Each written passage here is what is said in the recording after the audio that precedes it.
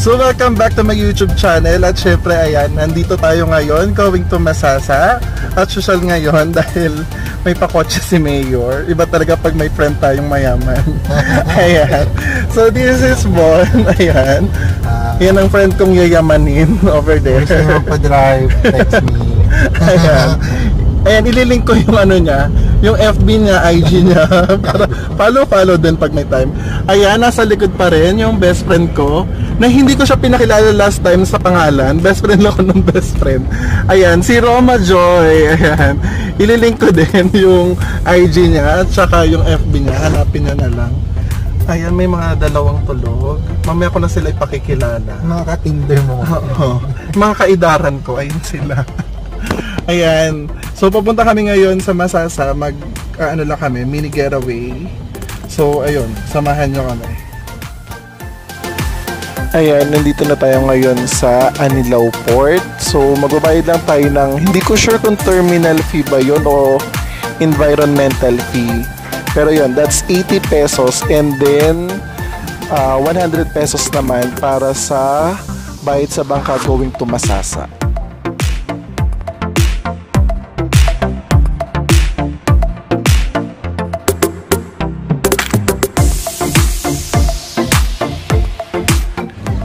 Yan, nakikita nyong island ngayon ay yung Sombrero Island. Yan, tinawag siyang Sombrero Island kasi mukha siyang sombrero pag mula sa malayo.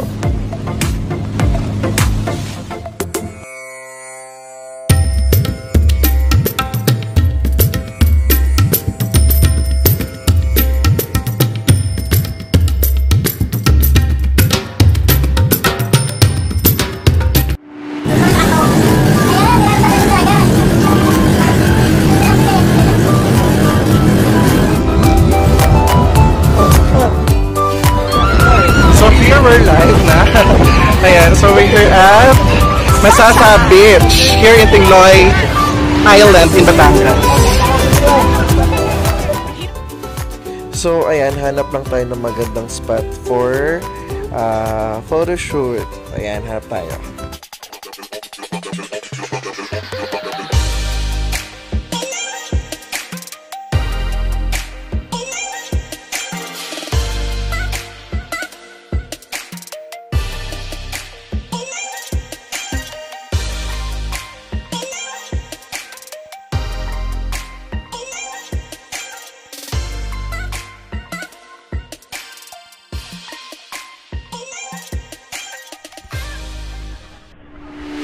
So, ayan, rampa na ulit tayo. Actually, hindi ko pa alam kung saan tayo pupunta. Pero parang gusto kong pumunta doon sa may part na may batuhan doon sa bandang dulo. Ayun. Ayan, so kung makikita nyo, sobrang linaw ng tubig. Sobrang nakaka-relax dito. Tapos yung mga puno na coconut, ayan. Ang sarap lang sa mata. Para ka lang nasa Siargao.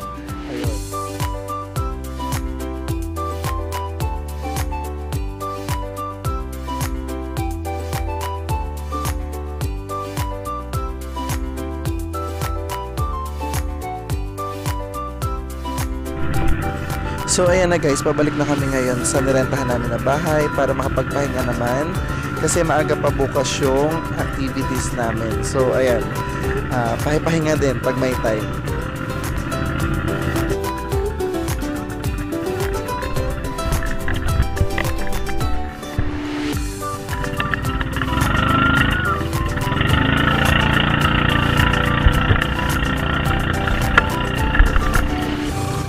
So ayan guys, sobrang ganda ng sunset dito. Yung reflection ng araw dun sa sa dagat. Sobrang ganda. So palong-palo talaga yung scenery dito.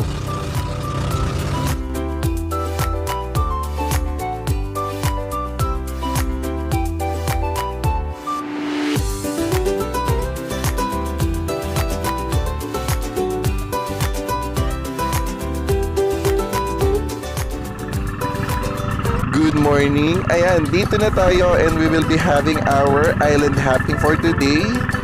I mean for this morning pa lang. Ayan, activity na agad tayo and then mamaya snorkeling naman tayo. So ayan, simulan natin yung araw ng masaya.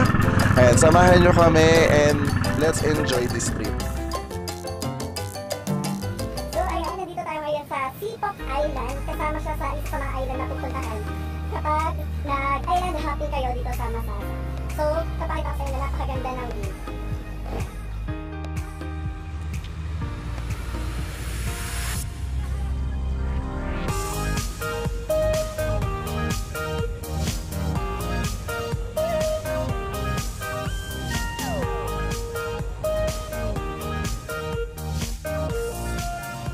So, ito yung recall yung teleserye na Marina. Ayan. Dito, ginanap yung sa cave ni Dugong. Ayan. Banda dun sa part na yun. Hindi lang kasi tayo nakapunta kasi sobrang dami ng tao. Tapos, medyo may lulusungan na tubig. So, parang nag-alahan ang gawa ng camera ko. So, ayun. So, banda dun sa side na yun. Dun sila nakikinig yung mga part na nandun si Dugong. Ayan. So, ayan guys, lipat naman kami ng kabilang island. Ayan, pasakay na ulit kami ng bangka.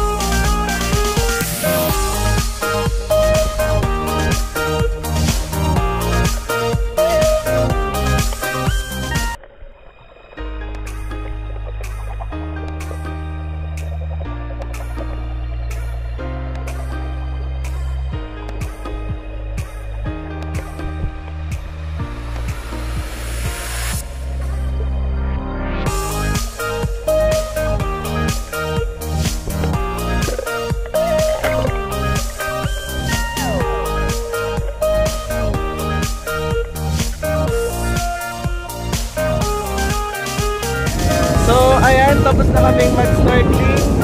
Ayan, with Bon and Roma right there. So, we're heading back na sa pad natin. Pad! Sanay na pad ang tawag. Ayan ang friends ko. I just like them. O, diba? Guys, kaway tayo dito. Hindi na ako pinansin. Guys, kaway tayo dito. Hindi talaga ako pinapansin. IG is live.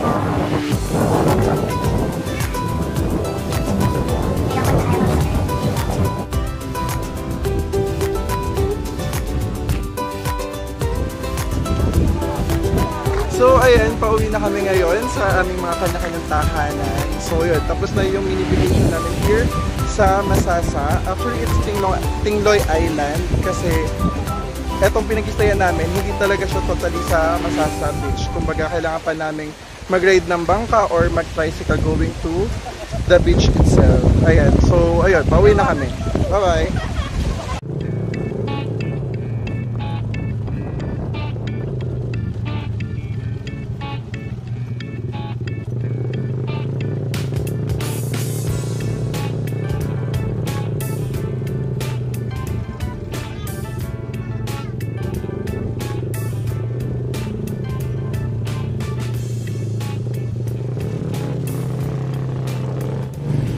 Ayun, stranded.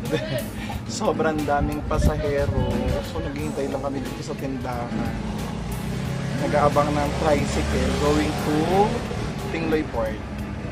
At ganun po kasikat ang Masasa sa buong mundo. Sa buong mundo. Hello Philippines and hello world. Ganon ang peg. Ang daming tao sa Masasa. Gusto kong sumigaw ng what's up madlang people. Ikaw babe, ano masasabi mo? wanna go home. No comment. Emoticon po yung kanya. No comment. No comment. Basta emoticon po ganito po.